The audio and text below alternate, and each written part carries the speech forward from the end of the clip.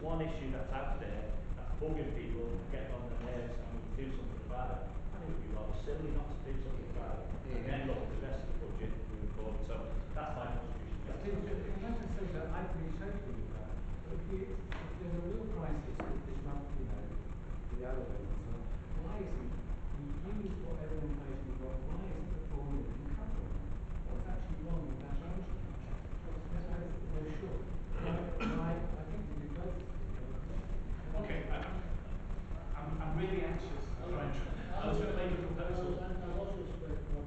Shall I try? Tell me if you disagree. Is that okay? Okay, thanks very much.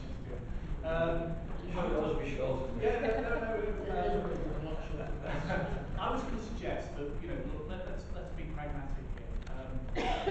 In an ideal world, we would have done the data analysis that we talked about earlier on, which would have given us then the sort of into the longer term priorities that we've talked about, and we would have been able to agree on a constituency plan.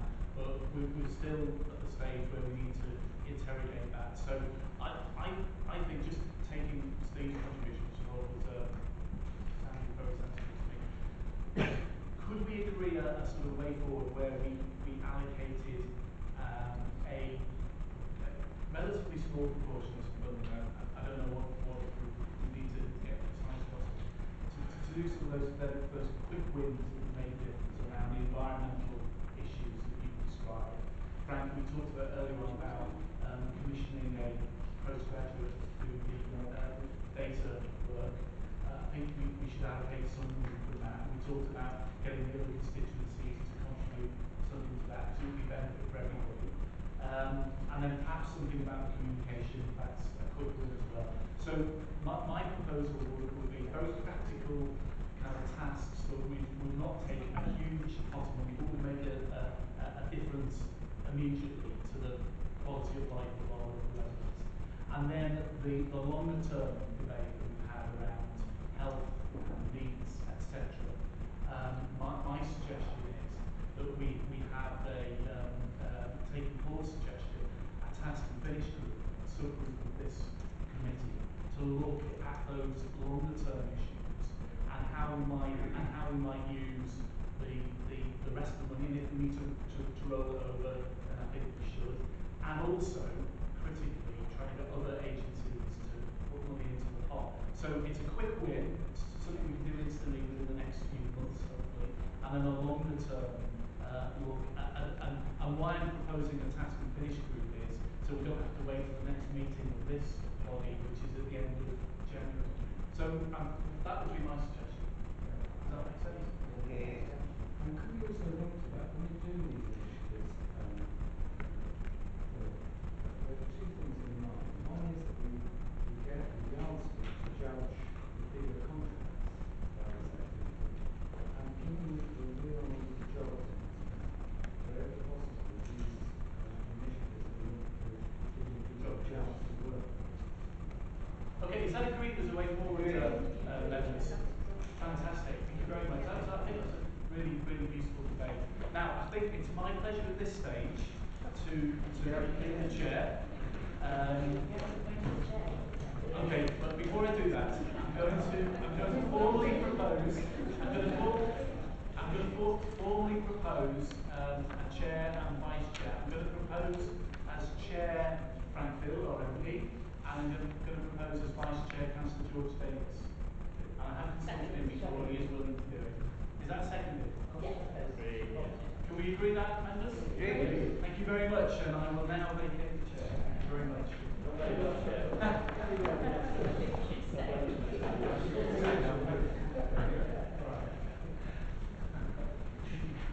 John, where are we actually on the agenda?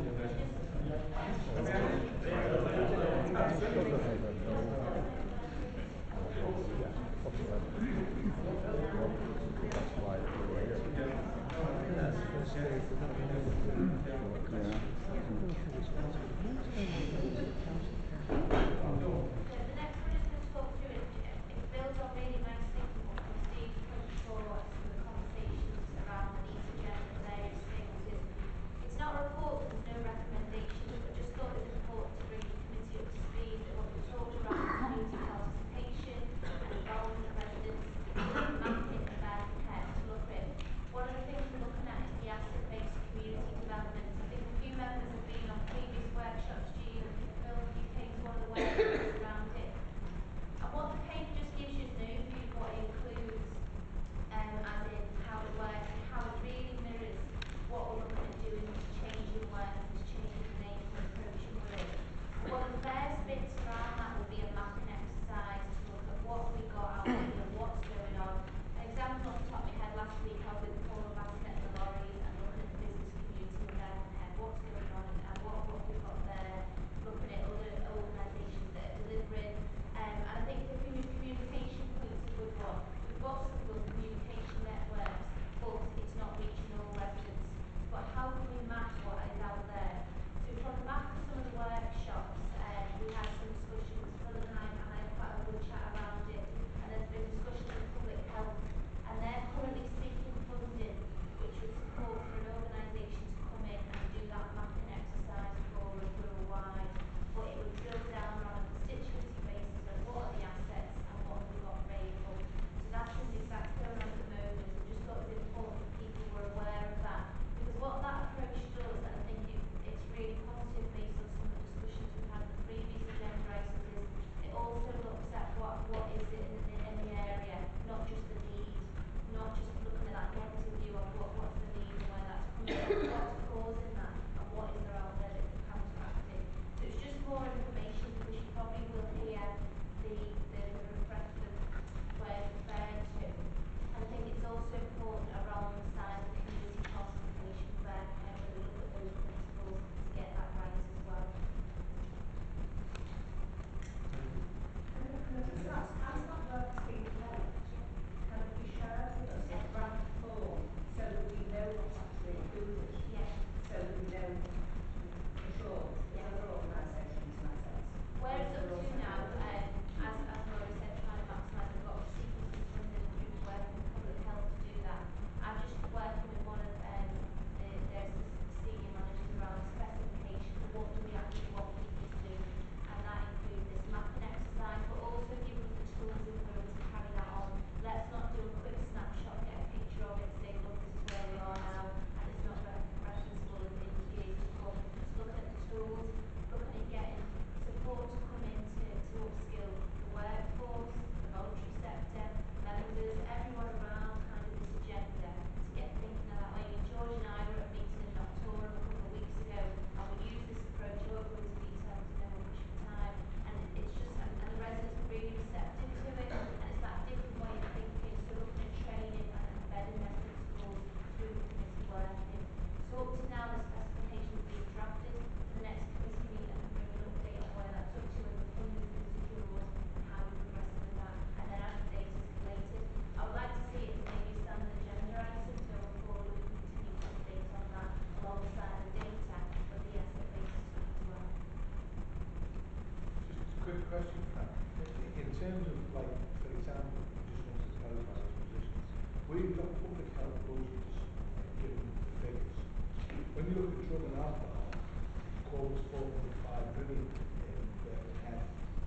Is that because we have the rehabilitation process in Birkenhead, so people come from all over to Birkenhead, but they're not actually living in Birkenhead? I mean, one of the confusions, George, and also my papers are there, is that the data are sometimes presented in two groups. The specific allocation of people living in, and the geographical allocation is very different. You actually get that the benefit of that spend, and sometimes it's both, sometimes it's one, sometimes it's the other. So we also practice people's glasses as well. Give me the papers. That's really good. But it's part of trying to get, George, a unified set of data that we can actually work from. And then try and actually make sure every penny of taxpayers' money is really spent effectively. You have to do that and be very clear, as the Parliament said earlier on, not be a outcome. Chasing the tail.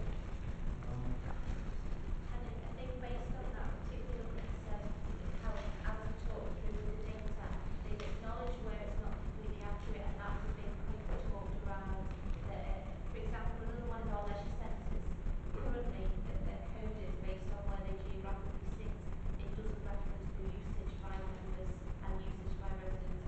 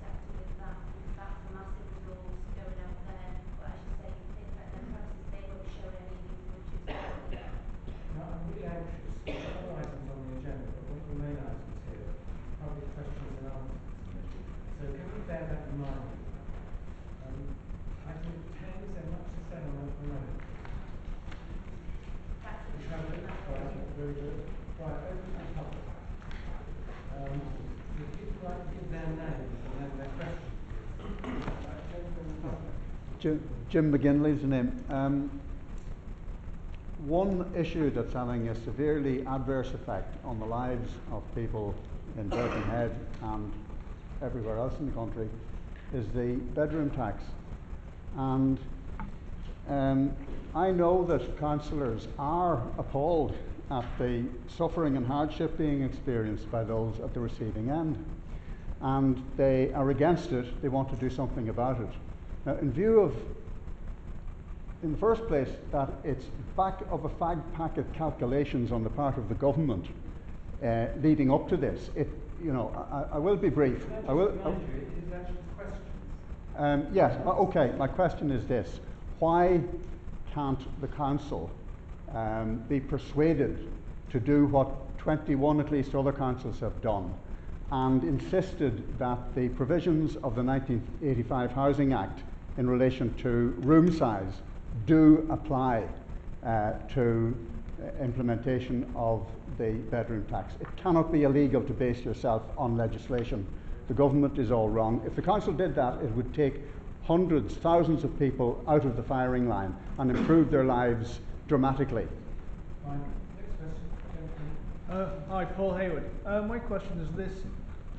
Okay, we come here today and listen to everybody here, but I'm not really sure how this is going to tie in to the main council meeting, and how this group is actually tying into the main council, and how we and the other areas are actually tying back again to the main council.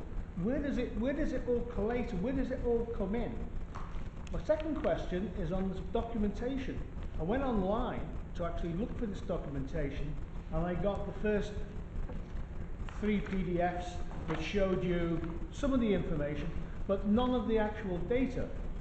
The data associated with this, if you go back through the literature, is lots and lots of figures, but no columns to the left of it, which doesn't show you what any of that information and numbers mean. They're my questions. Right, very good. Gentlemen, to that. Can you hear me okay? One of the things that I've noticed coming into tonight is that seems to be a skills gap from where I'm sitting. It seems to be that the people on that top, on the table there, are quite happy with this. I think we're asking for the community representation. I think the communities need to know a lot more about what's happening. Because I'll be honest with you, I've sat here for them 2 hours. I've struggled from the minute I actually came into here. And it's nothing against you guys, because it's the way that it's always business has always been done. So one of the things that I'm asking for is, can we start having things like workshops so we can understand? Because let's be honest with you, pretty soon everybody will be saying it's a beauty competition. You say this is what we want to do. I've heard students say here's hit list. There's someone else saying there's 75,000.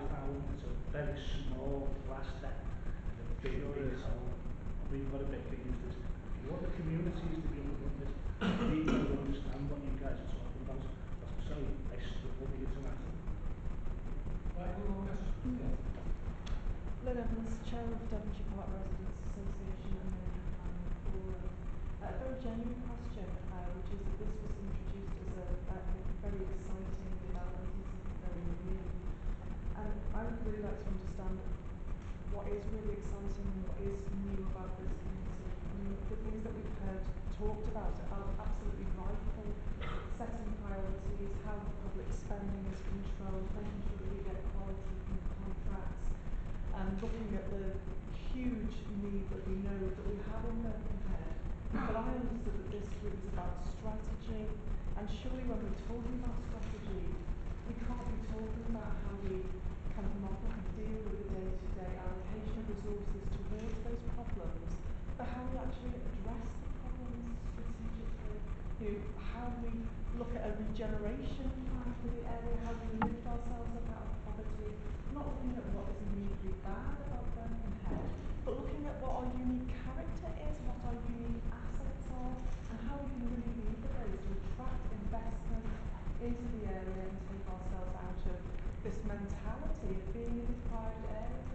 My view is that where we really fail young people in Birkenhead is not in terms of opportunity, but in terms of aspirations. aspiration, and that we as a group should be setting the agenda for that and having the highest aspirations for Birkenhead. We talk about needs young people who aren't in education or training or employment. Well, the missing link in that is entrepreneurialism.